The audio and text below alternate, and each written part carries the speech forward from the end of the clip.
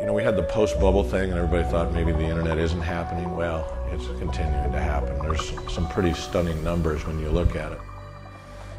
In 1984, I was convicted and sentenced to death for a crime I did not commit.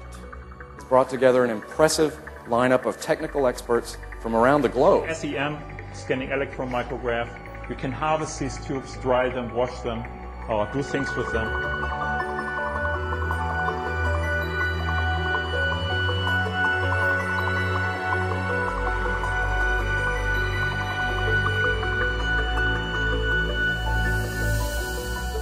Here we have an electronic collaboration tool that allows our scientists here at the Florida State University to participate in collaborations with scientists throughout the entire world.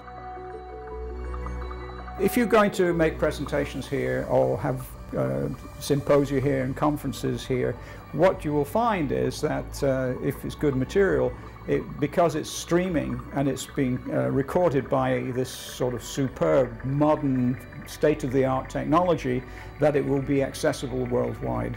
And in fact, I think that's what people in the academic area who are involved in research and sort of innovative cultural and creative areas want to do, is not just connect to the people in their surrounding sort of university, but also to the world. This center is actually pioneering that approach, and I think as the university has invested so well in an outstanding facility, I think FSU will show the way for other universities, not just in the USA but in the world, how that should be done. Come here and connect to the world.